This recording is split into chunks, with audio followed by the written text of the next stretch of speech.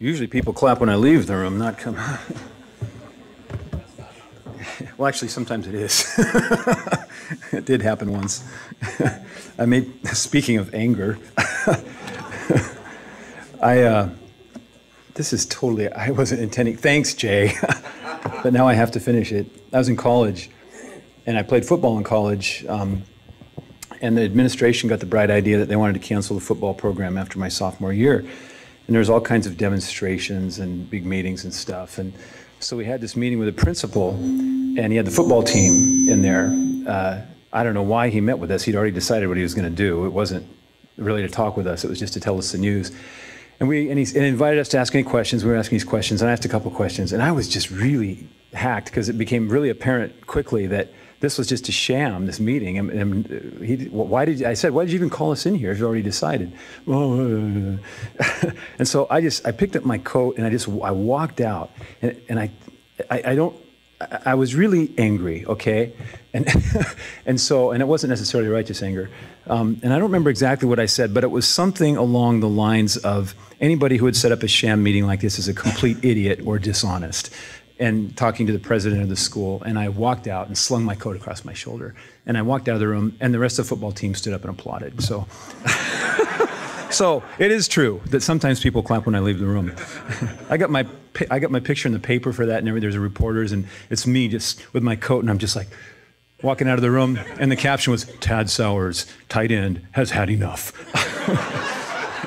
So, anyway, I wasn't going to tell that story. But I guess that leads in a little bit. I have been looking forward to talking about this. John and I have been talking about, should we present it as a class of some kind? And then we thought, well, who's going to sign up for a class? Yeah, I need a class on anger. So it's good that we do it on Wednesday night. But it's something that I really want to talk about because a lot of you that know me, I don't think I probably generally appear to be a real angry guy, but there was a time in my life where I really was an angry guy. And it wasn't just when I was before I was a Christian, because that little story I just told you, I was a Christian in college. But I would just get angry sometimes. And I've got scars on my body. I have a 2.5-inch scar from there to there from anger. I've got, oh man, I've made so many of the females in my life cry because of anger. I do go back and apologize, but the damage has been done. And over the years, as a father, I just had to really develop that and just learn. And that's one of the main things God used in my life, actually, is to just break that of me, is to the love I had for my girls. And I would just say things in angry tones, and didn't like that, didn't like it at all. And he has done a lot of changing, and I know a lot of us struggle with this. We do. In fact, some of us struggle with it and we don't even know it. Or maybe you do. Maybe you're. I've told this story before, where we're all sitting around dinner. This was when the kids were. Betsy was probably about 11. David was about 9. Joanna would have been about 7. Allie would have been about 5. Somewhere in there. And Heidi would have been 1 or 2, and we're all sitting and we're talking about something, and sometimes I get intense when I talk, and my voice just gets an intense quality to it. And that quality, when I'm talking and trying to convince you of something and not quite understanding why you see it the way you see it, Kay says that I'm yelling at her when I do that. And I'm not yelling. And she did this, and she said, "Honey, don't get mad, don't yell at me." And I said, "I'm not mad, I'm not yelling." And I looked at Betsy, she just thinks like I do, okay? She's an ally. So I said, "Betsy, am I yelling?" And Betsy says, "Well, no, Dad, you're not yelling." And then Joanna, who does not think like me at all, Joanna says, "Well, but Dad, I think maybe you're yelling in your heart." And that's what God was trying to deal with me with over all these years, and just slowly but surely, he's kind of gotten it through. But it is something that I know what it feels like, and I know the damage that it can do. So it's something I really do want to talk about, because it's important. It's a big deal. So before I start talking, let's pray. Lord, thank you for your word, and thank you that your word it's always good, and it always points us in the right direction. And it's just up to us to look at it and just to take it in. And so I just pray that we could do that tonight and in the weeks to come. I really do pray that you would speak to our hearts, not just speak to our hearts, but change our hearts and convince us by your grace the importance of cooperating with you and yielding to you in this area. Male, female, parent, child, husband, wife, whatever we are, the importance of this. Because you said it's the unity that we have and the love that we demonstrate for one another that shows people the Father sent the Son, and anger is kind of the antithesis of that. And so we want to be what you called us to be, your representatives here on this planet of your love and what you're like. And this is an area that keeps us from doing that. And so I just pray for wisdom for me, for John when he shares, and for all of us as we hear, that we could just, anything that's chaff, it would just blow away, but what's good would take root in our hearts, Lord. And we just come to you because you're the only one that can do that. Amen. When I was a kid, I was the oldest, and so when there were big jobs to be done, my parents knew who to call, me. And so I had some pretty big jobs, and I lived on Vashon Island, kind of on 5 acres, and it was kind of lots of woods and forests and all this stuff. And we lived on a hill, and the job I hated the most was, it was my job to keep this hill basically clear of blackberry brambles. I hated that job. Just out of curiosity, did anybody else's parents hate them enough to give them such a job when they were a kid? Yeah, a couple of you? Okay, yeah. I hated that job. I still, to this day, kind of hate blackberries. Blackberries and sourdock. That was the other thing I had to pull. We had a big lawn down, and I had to keep all these things pulled up. The sourdock wasn't so bad, but the blackberries, man, oh man, they're just tough. And I tried all these different ways to get rid of them. I had this really cool serrated teeth rake thing and that was the most satisfying. But it didn't really work that well because you'd cut them and they would just grow back. And my dad told me the only way to get rid of them is you got to pull them up by the roots. You cannot cut them. You got to pull them up by the roots. That is the only way. Are you looking at me? That is the only way. And I would try everything. I would try all these other ways. I tried to poison them once. That kind of got me in trouble because I poisoned some other things I wasn't supposed to poison. But the blackberries came back. There's a saying, one boy, one brain, 2 boys, half a brain, 3 boys, no brain at all. Anybody ever heard that saying? Well, it's true. As my brother got older, he helped me with this job. I say helped with air quotes. There was a friend that lived down the beach that was between my brother and I. We were 2 years apart, and this friend was right between us. And so he would come sometimes. And the 3 of us were doing these blackberries one day. And I don't remember whose idea it was. It might have been mine, but I doubt it. It's probably my brother. He was full of labor-saving device ideas. And he came up with the idea, we're just wasting our time here. Why don't we just go get one of Dad's 5-gallon cans of gas and just spread it all over the blackberries? Blackberries be gone. And so we just thought about this with our 3 boys' minds, which means no mind, and we thought, how cool would that be? And I should also mention this is the month of August. It was at the end of the summer. And so you can see where this is going. So we did. We didn't get 1 gallon, 5-gallon can of gas. We got 2 or 3. And we just threw it all over the place on these blackberries. We just thought, this is going to be great. And so we lit it. It's surprising how quickly it erupted into flame, almost singeing our eyebrows. And we just jumped back and just beheld the beauty of the blackberries just going up in flames. And the flames kind of got bigger and bigger and bigger. And the blackberry patch that we were working on, pretty soon, the blackberry patch was all burnt up. And we were like, this is great. Only actually it wasn't great because there were other things that started to become, that were being burned now. And what we had done, the blackberries were covering a bunch of stuff and just dead wood, and that had all lit. And so now we had a real fire on our hands. And the problem when you're clearing a hillside and you have a fire is the hillside goes up and fire goes up. And the fire started to go up, and we were just like, oh my gosh, now what do we do? And we just kind of freaked out. We didn't know what to do. I ran down to get the hose, only to, as I was down there actually grabbing the hose, I realized, wait a minute, there's no faucet that the hose will reach to from that far. So I hooked up on the faucet way down low, and I'm like, got the nozzle, and I'm trying to get the nozzle to reach up the hill, and it's not quite reaching up the hill. It's putting out the bottom of the fire, but that wasn't the part that was burning.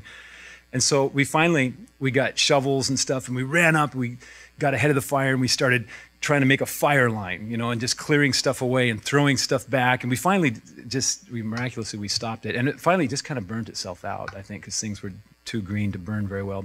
So we finally got the fire stopped. And then we just looked at the hill, and there's this black, huge scar on the hill. And we just looked at each other. How are we going to explain this to the old man? And I actually don't even remember what he said. I just remember the terror of the fire. Anyway, why am I telling that story? Because anger is like blackberry brambles. You got to pull them out by the roots. And if you try any shortcuts and you don't pull it out by the roots, it's probably going to wind up in disaster. That's why I'm telling that story. We can try until the cows come home. That person that makes you mad, you can try to be more patient. You can try to stop yelling at your kids.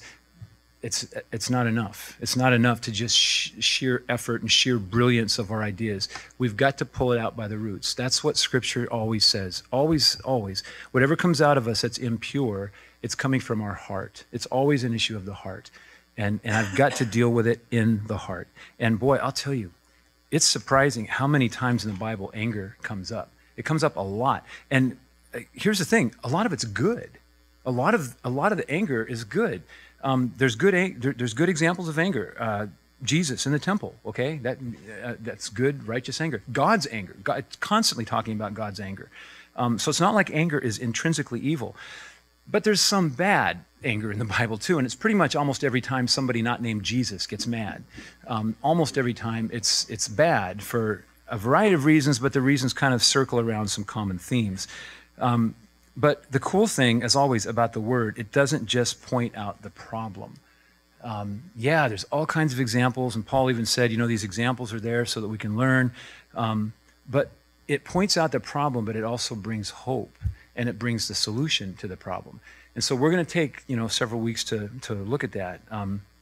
We know that this is true of the Word. All Scripture is God-breathed, right? We know that, and it's useful for teaching, it's useful for rebuking, it's useful for correcting, it's useful for training in righteousness. And so as we look at what the Scripture says, it's not just saying, here's a problem, you guys. It points us to the solution, to what that problem is.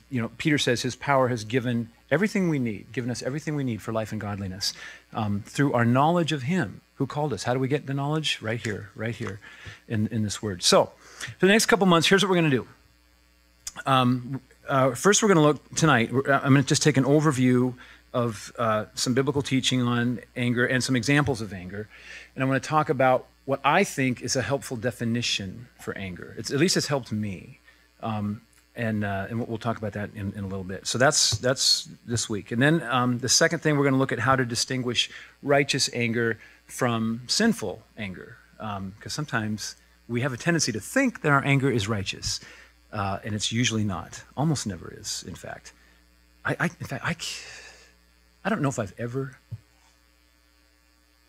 don't even know if this is righteous anger. There was a time when, I've probably told this story before, I'm driving along in the van. I don't even know if this was righteous anger, but it gave me a taste for maybe what God's anger might be like sometimes. I'm driving in the van. The kids are in the back. Kay's here. Joanna and Allie are in car seats. Allie's like 1. Joanna's like 3. I'm driving along, and there's this scream from the back of the van. And how many of you are parents? Okay, a lot of you. Okay, good. So there's different screams, right? There's a scream of rage. There's the scream of terror. And there's the scream of pain. This was a combination of terror and pain. And it got my attention. And I'm driving down the road. Fortunately, it's just 2-lane road. And I'm like, what the heck? And so I look back. I can't really see anything. So I turn I'm getting the van off the road, and I'm trying to look back. And I finally get it off, and I hit the brakes, and I look back, and here's Joanna writhing in her car seat, screaming her lungs out. And I look, and it's summer. Everything bad happened in the summer to me. And she's got those little shorts on, that kids wear. And I'm looking, and she's writhing. And on her leg, crawling around in her leg, there's one of those 1.5-inch long black and white hornets. Not the yellow jackets, they're little, the big, huge black and white guys. And he's just crawling, and he's angry. I can tell the stinger's up. And he's, and I was filled with a rage, the like of which I've never known in my life. Something came over me, and I don't know. I reached back, and I just smacked her leg but not smacked it to kill it. I smacked it to grab it. I didn't want it to sting her. And so I grabbed it really hard with my hand like that. Left a mark on her leg, actually. But I got it in my hand, and I just crushed it in my hand. And it stung me in the process. But I didn't even feel it until like 5 minutes later. I was so angry at this thing that was hurting my beloved. And that's the closest I've probably ever come, the only time I've ever come, maybe, to the wrath that God had against sin, because it was destroying his beloved, you and I. And that's about it, as far as my throwing my hat in the ring for ever having righteous anger. That's as close as I've probably ever come. I hate hornets to this day. If you ever have any at your house, call me. I'll come and gladly kill them. I will. I hate hornets. I just hate them. So anyway, the next thing we're going to do, the third week, we're going to look at the roots of anger and see that its real cause does not lie in my situation or in the people around me. The cause of anger lies in my beliefs and my motives. Again, the heart. That's where the cause is. And if I'm going to fix it, if I'm going to pull it out, that's what I have to deal with. Talk about practical ways to pull it out by the roots, to uproot our anger. We're going to talk about that. Look at strategies for dealing with anger that is revealed to others, but also anger that we don't reveal to others, that we just kind of keep inside. And eventually it winds up hurting others, but we don't show it. So we're going to talk about just how to deal with that. Talk about the problem of anger against God, which I think a lot of people struggle with sometimes. We'll also talk about anger I may have against myself, which oftentimes is misdiagnosed as the need to forgive myself. I think that's the week that I'll talk, so my sarcastic self will probably come out in that one. And then we're going to talk about the motivation for change based on God's warnings and God's promises. So that's kind of a roadmap of where we're going. Okay, so what is anger? Like I said, pretty universal problem. I don't think really any of us are probably immune. I would guess that virtually, if not all of us, have suffered the effects of anger. Maybe when we became angry at other people, or maybe when other people became angry at us. It's pretty universal. In fact, a lot of times those two things happen together. Scripture talks about anger all the time, not just God's anger, but it warns us against our anger. That it is full of warnings. Ephesians chapter 4, great chapter for just practical warnings against things. Paul says, get rid of all bitterness, rage, and anger, brawling, and slander, along with every form of malice. We fight it almost daily. I mean, some people fight it more than others. Some people just have a more go-with-the-flow personality, but it's there. I'm going to read a little thing from this book. By the way, most of what we say, a lot of the stuff comes from this book called Uprooting Anger. This is, had I done a class, it would have been based pretty much on this book. I recommend it if you want to get it and read it. I like to read things. I get way more out of reading than I do listening to somebody stand up here and talk. But that's just me. But throughout the book, there's some examples dealing with this couple, Jack and Jill. And so I'm just going to read this little introduction he has to Jack and Jill, because it'll come up in the weeks to come. Jack and Jill will be mentioned, at least by me, in the weeks to come. It's just a couple paragraphs. Well, I lied. It's like 3 or 4 paragraphs. Jack became a Christian at age 17 and met Jill when he was 24. In their 11 years of marriage, God has blessed them with steady employment, a comfortable home, and 2 healthy children. 2. In many ways, so apparently they've just begun, their family. In many ways, they're living the American middle-class dream. They're active members of their local church and serve Christ each week as Sunday school teachers. Yet, beneath this veneer of success lurks long-standing relational dynamics of anger. A high achiever and hard worker, Jack drives himself and his family to perform up to his standards. And when he doesn't get the results he wants, Jill's affection, his supervisor's approval, his daughter's obedience, Jack explodes. You just had this picture of Jack exploding. Jill, too, has an anger problem, although she rarely erupts. Inside, she resents Jack for the demands he places on her and their daughters. At times, she even feels betrayed by God. Why did you let me marry him? She murmurs to God. I never knew it would turn out like this. She resonates with that frustrated wife who once quipped, when I married, I was looking for a great deal, but instead I found it to be an ordeal. And now I want a new deal. Do you see the dynamic? Can you relate to it? Jill reacts to Jack's blow-ups by withdrawing. Jack reacts to her withdrawing by blowing up. I mean, is this, a lot of you are probably thinking, ding, ding, ding, ding. That's what our house looks like. Jack reacts to her, I already read that. They feed each other's anger, and to extend the metaphor, they willingly digest it and reply in kind. Both attack and defend.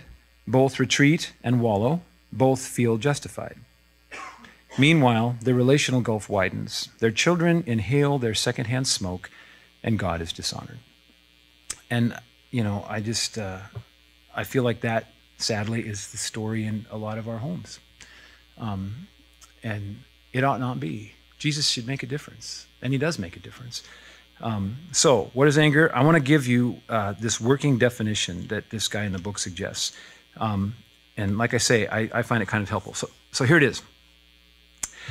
Our anger is, it'll come up there in a minute, our whole personed active response. I'm going to break this down, so don't worry. Our whole personed active response of negative moral judgment against perceived evil. Now, I think that's a pretty good definition, actually. I think that's a pretty darn good definition. Now, there's a lot of key ideas in it, obviously, so I'm going to talk about it a little bit. So, number one, it's an active response. It's a whole personed active response. It's an action. Anger, and this seems obvious, but it's not to a lot of us, and I would put myself in this category. I used to think of anger as something that I had. You know, anger is something that wells up within me, but it's not. It's something I do. It's not something I have. It's something I do. It's an active response. It's an action. It's not some sort of a powerful monster that, you know, overcomes me against my will. It's something I do. Like anything in my life, I mean, unless I'm, you know, completely stoned out of my mind on drugs or something, it's something that I completely decide to do. And so what does that mean? That means I'm responsible for it. It's not some monster, you know. You remember that, well, if you're not my age, you probably don't. Flip Wilson, everybody know who that is? The devil made me do it. Yeah, I mean, that was very funny, except for it's not funny, because a lot of people, I think we think that way, that something else made me do it. So it's an active response, and it comes from me. It's a whole personed response. In other words, it's not just an emotion. It's not just you know, an act of the will or just based on a belief. It's not just here's the main one, it's not just a reaction that just flares up. You know, it's just a little thing that just, little flame that flared up in my life. It's complicated. It involves my whole person. It does involve my beliefs, what I believe, yeah, but that's not all. It does involve my emotions and my feelings, yeah, it is, but that's not all. It involves my actions, what I decide to do, yeah, but that's not all. It involves my desires, things that I want, yeah, but that's not all. It's the whole complicated, stinky package that just kind of is all wrapped up into this thing that we call anger. So it's maybe what I'm saying is it's a bigger deal than we think. It's not just something that flares up and then it disappears. And a lot of times we think of it as that, and it's not.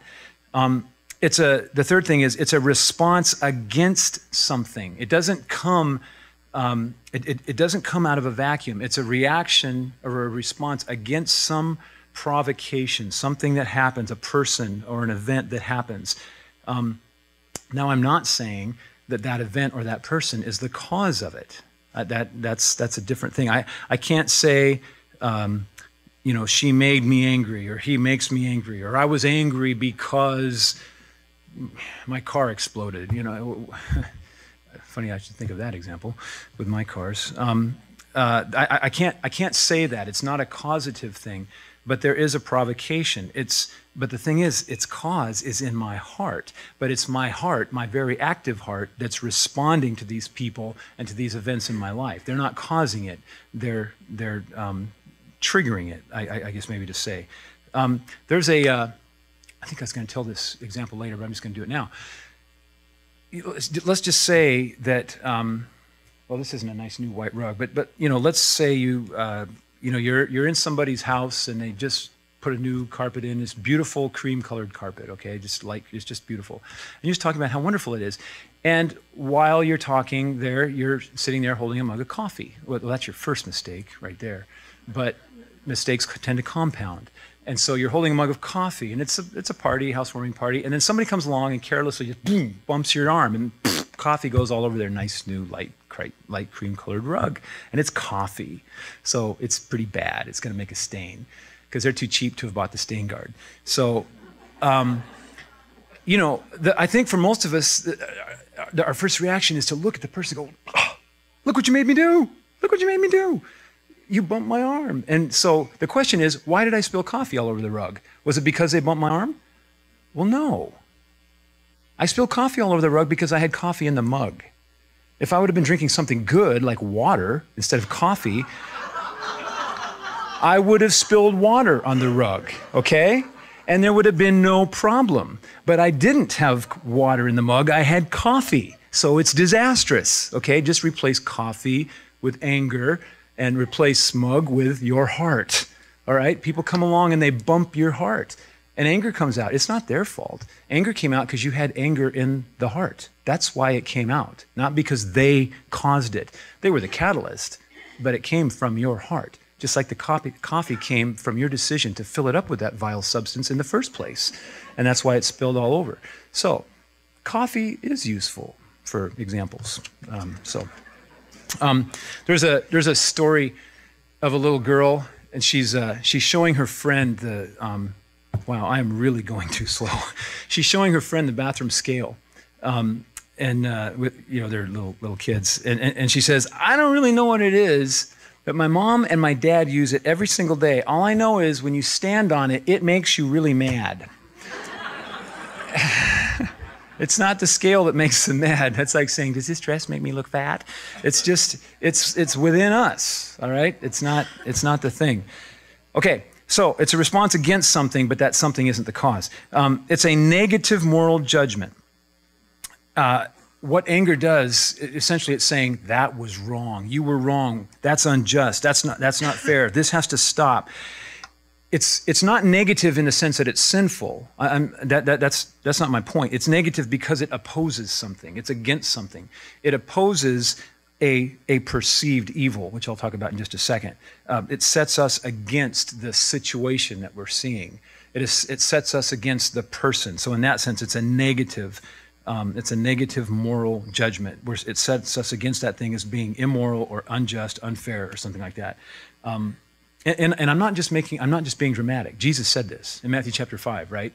He said, if you're angry with your brother, you've murdered him in your heart. So I'm not blowing this out of proportion. I mean, this is consistent with what our Lord said. And then the last thing, it's a negative moral judgment against a perceived evil. So, and this is where a lot of times the problem comes. This negative moral judgment that I issue against this perceived evil, it comes out of my personal perception, right? It's a perceived evil, notice. It doesn't say an actual evil. It might be an actual evil, but it might not. It's a perceived evil, and my perceptions might be right or they might be wrong. And a lot of times they're wrong. I mean, how many times, you don't have to say, but how many times have you misperceived somebody else's motives? I would count mine in the hundreds where I've misjudged people's motives. How many times have other people misjudged your motives? Again, many, many times. And so why would we trust our perceptions and just immediately jump to anger? So that's, I think, helpful for me, this idea of it's a whole-personed active response of negative moral judgment against a perceived evil of some kind.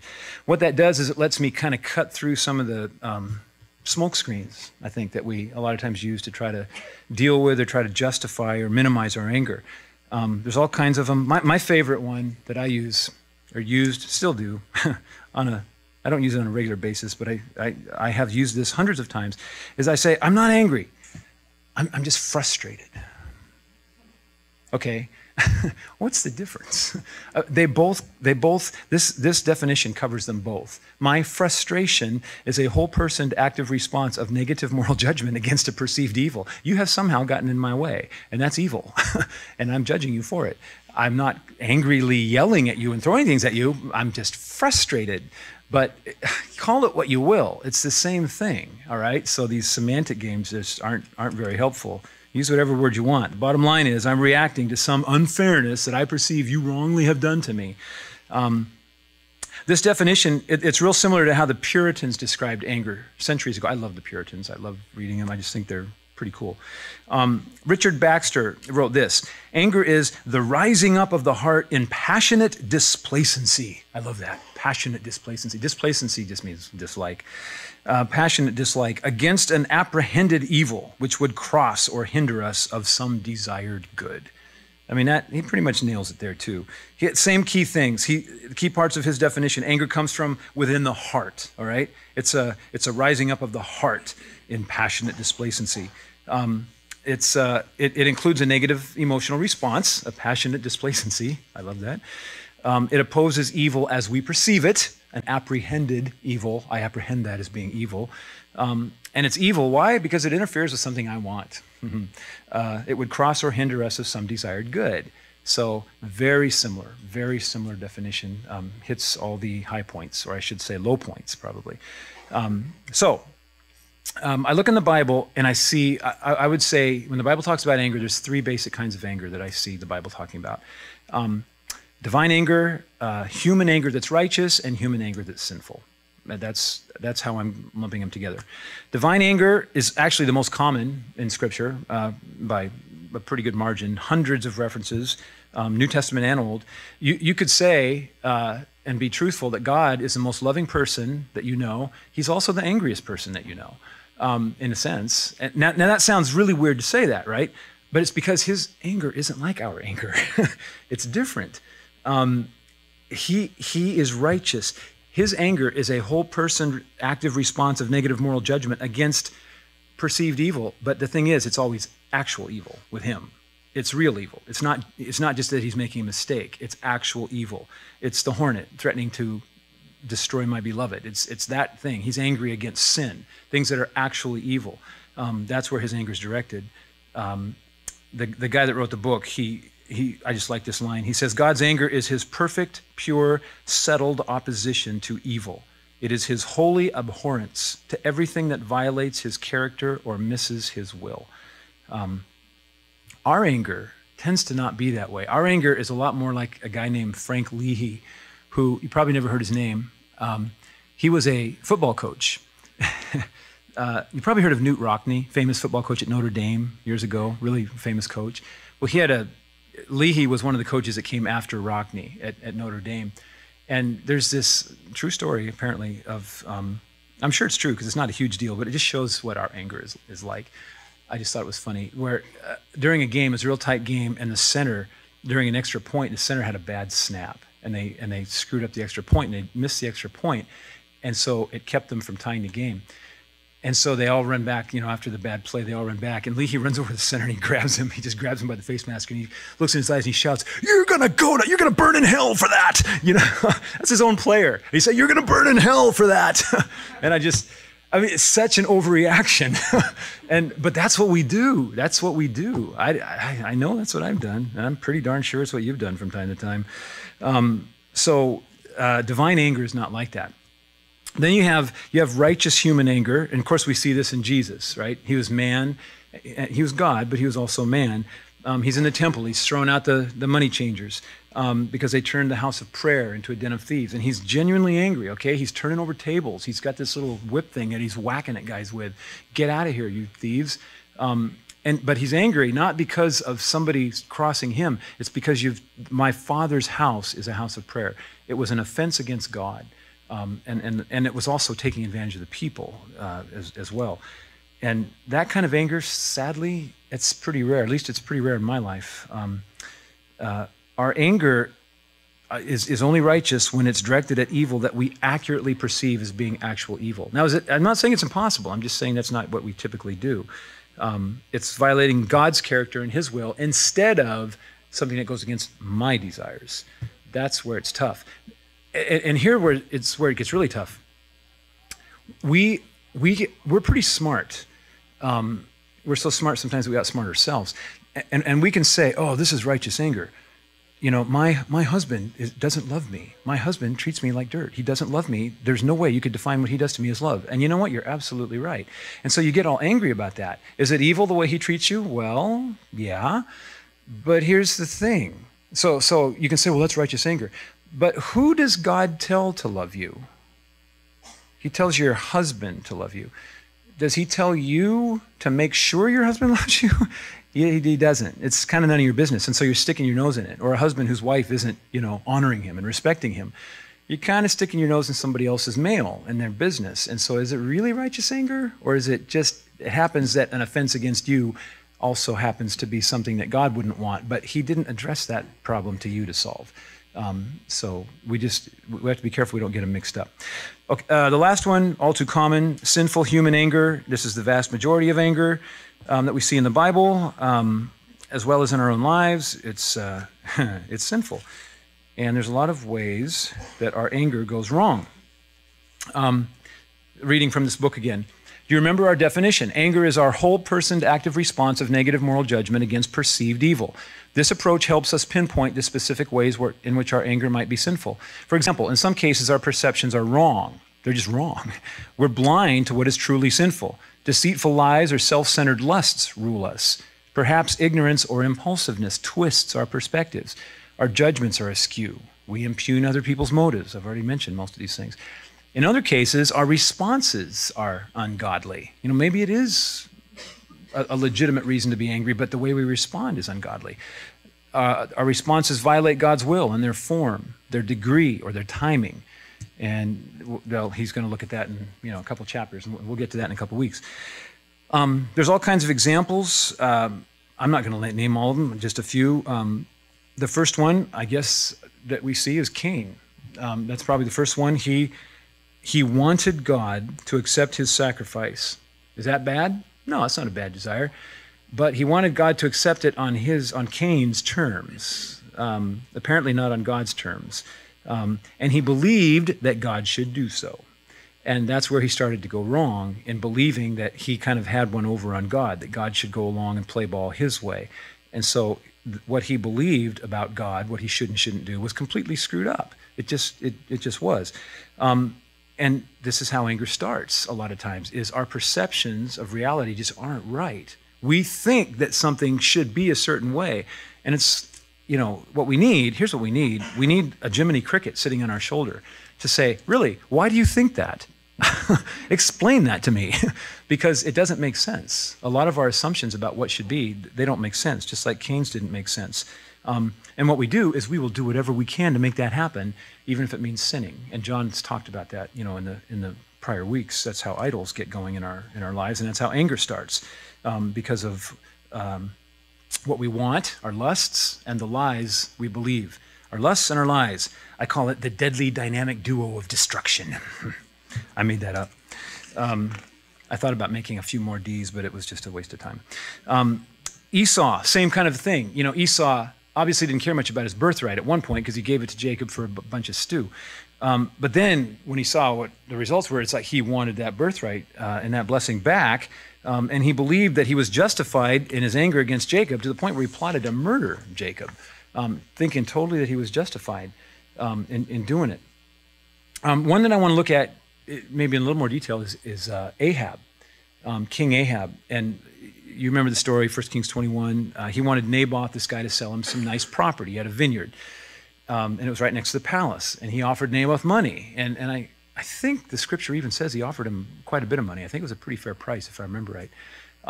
But Naboth wouldn't sell it, didn't want to sell it. It was his family's land. And the law actually didn't really let Naboth sell it. You're supposed to keep the land in the family. So Ahab couldn't get him to sell. And so scripture says he became very angry because he couldn't control what Naboth did. He couldn't make Naboth do what he wanted Naboth to do. And so he got really angry. And Ahab was used to controlling other people. He was the king. And so he expressed his anger by going home and basically turning his face to the wall and pouting. And then his wife Jezebel comes in and she finds out about it and she gets mad and she expresses her anger in a much different way. She goes out and recruits a false kangaroo court and gets Naboth killed, and assumes, just does a fake trial and has Naboth killed, and then she just takes his land.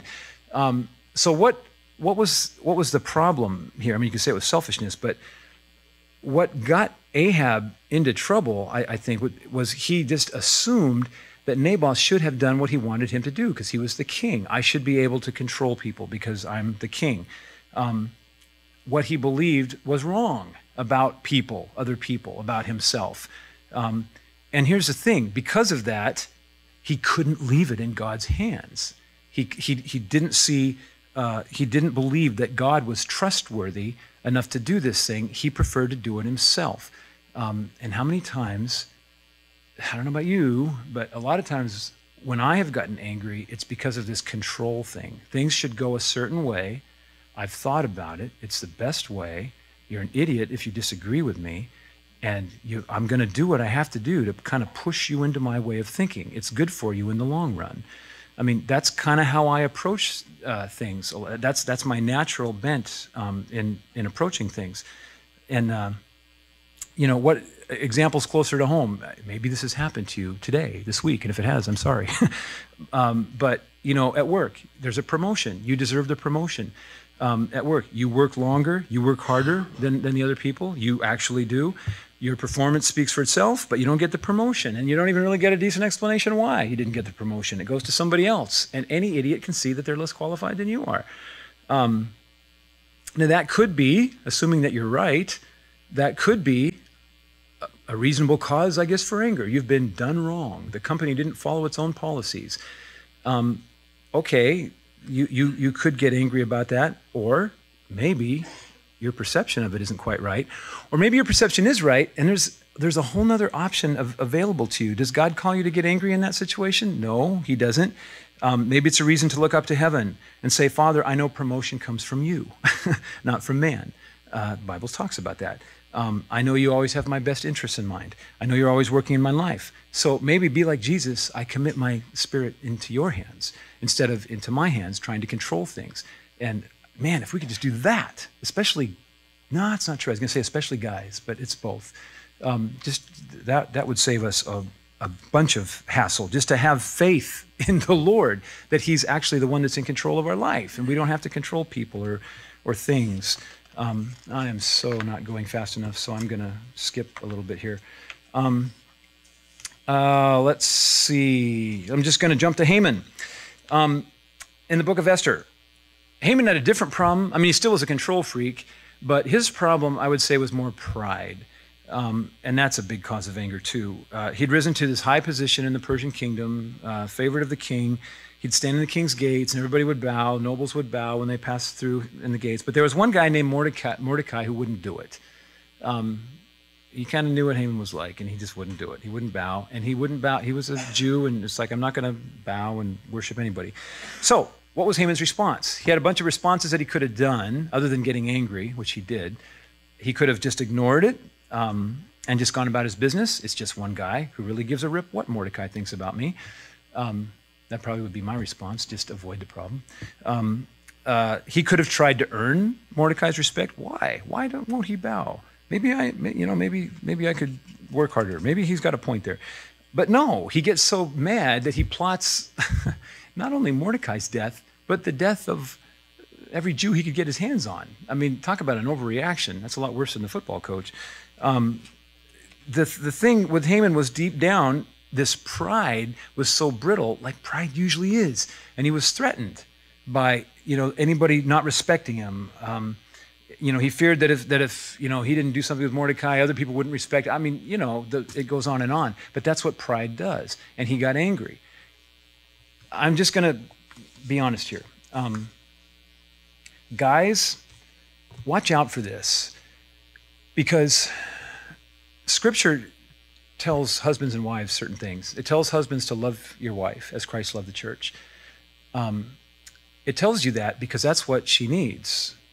She needs love. She needs to know she's the apple of your eye, that she is the center of your heart's affections. That's what Kay needs from me. But he doesn't tell Kay to love me as Christ loved the church. He tells Kay to honor and respect me, which is really different. It's kind of significantly different. And here's the thing, that is what I need. I don't need Kay. I don't need to just rest in the knowledge that she just thinks I'm wonderful and she loves me and she loves me today as much as she loves me yesterday. I need her. The thing that would yank the rug out from under me is if she started to think, he's kind of an idiot. He's a moron. He's not trustworthy. I can't trust him with our family's well-being. I can't trust him with my well-being. He can't lead. Where she starts to doubt that I am, that I can handle it with God, obviously, but that she doesn't have to worry. That's what I want her to think about me. I want her to think that a lot more than I just want her to be in love with me. I know she loves me. She doesn't have to keep telling me that. But if she starts to not respect my ability to be the father and the husband that God's called me to be, that's where I start to lose my confidence. So here's what I'm saying. Haman reacted when Mordecai didn't give him the honor and respect. He overreacted because Mordecai was denying him, in a sense, what Haman needed. I mean, we know guys need this, right? What is one of the main problems at home? Why does the wife not respect and honor you a lot of times? It's because, well, you know, every time you come home, she's on your case about something, and you're thinking, why are you such a shrew? I go to work and people tell me good job. I come home and people say, you're an idiot. What do you know?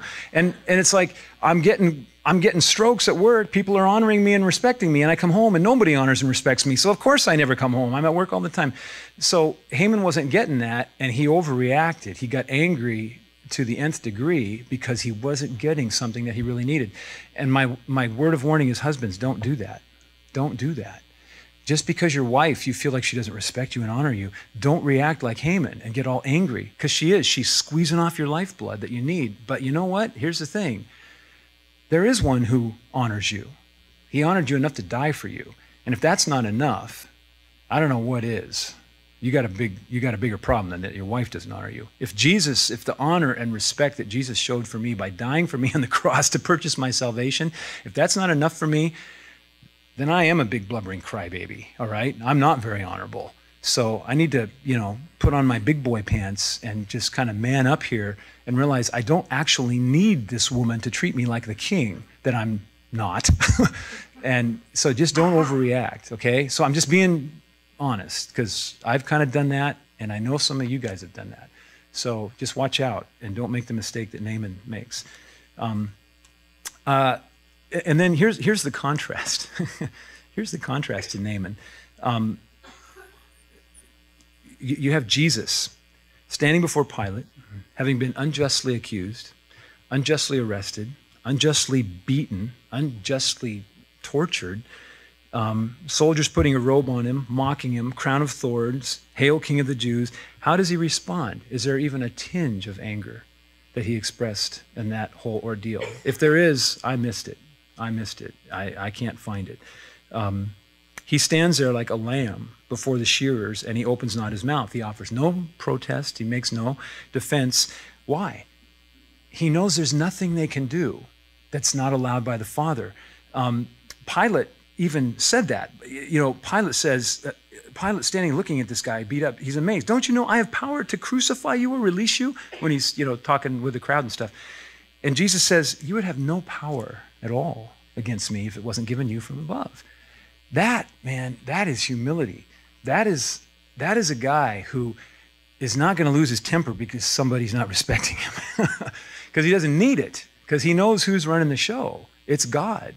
And so he doesn't need that from people around him. And I think that's the key. You got Jesus' humility and Haman's pride, and what a difference there is.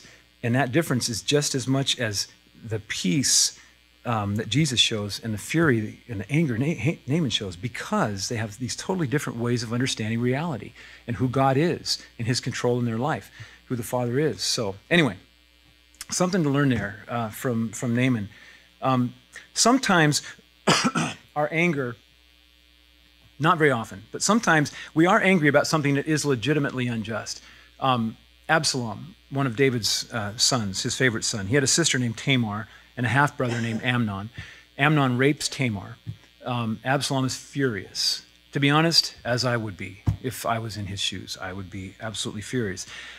The problem isn't so much the anger. The problem is what he did with it. The problem is what Absalom did with his anger. He let it smolder. He didn't deal with it. He gave place to the devil. And what he did is he insisted on revenge. That's what he did. He sought revenge. And he believed that he had the right to do that it was just for him to do that. And that just isn't right. And Paul writes in Romans 12, he says, don't repay anyone evil for evil. Be careful to do what is right in the eyes of everybody. If it's possible, as far as it depends on you, live at peace with everyone. Do not take revenge, my friends, but leave room for God's wrath. For it is written, it is mine to avenge, I will repay, says the Lord.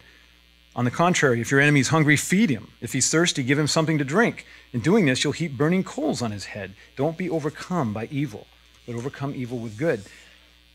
Absalom's revenge, his anger and attempts to take revenge, it led to the murder of Amnon, but it also it led to this huge plot to take over the kingdom, and eventually it wound up killing who? Absalom himself. He got caught in his own trap. And so, it goes back to his anger, which I can't really blame him for the anger, but he just let it eat at him and he took it in a wrong direction. And so sometimes even if the anger itself isn't necessarily unrighteous, our response is it's out of whack. It's not the right response.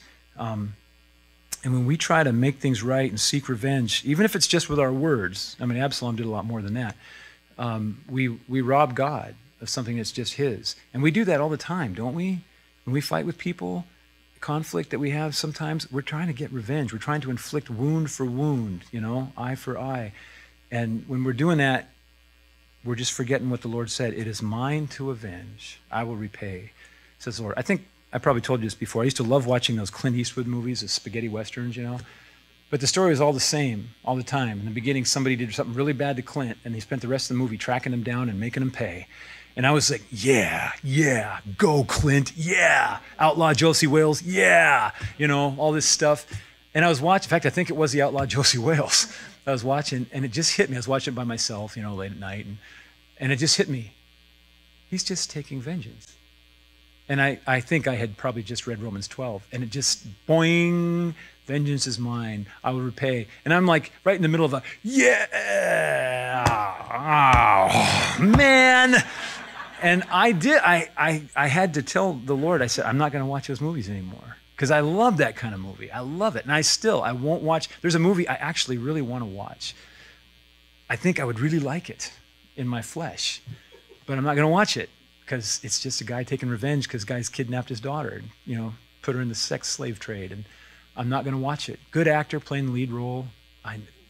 Yeah. But I'm not going to watch it because it's just revenge. I saw the trailer, so I know. Anyway, Absalom had a lot of other choices when he got angry. He could have forgiven Amnon, left the whole thing in God's hands. God's way better at that.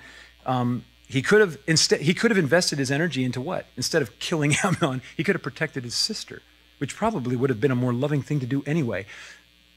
He what? And he runs out and spends the rest of his life trying to kill, Amnon and take over the kingdom. What happened to poor Tamar? He could have protected her. I mean, there's all kinds of things he could have done, but he just screwed it up. Anyway, there's lots more examples. We're going to look at them in the weeks to come. Let me just read a little paragraph here kind of along those lines. What do we find in all these Old Testament texts, which we'll look at more stories later? Angry people respond with their whole being, their thoughts, their emotions, their affections, their words, their actions, etc., to people they perceive to be wrong or harmful to their own interests. Those reactions are frequently hot reactions. Often, always with God, and sometimes with humans, that perception and the accompanying response are just and warranted. But in other cases, never with God, and usually with humans, they're not just and warranted.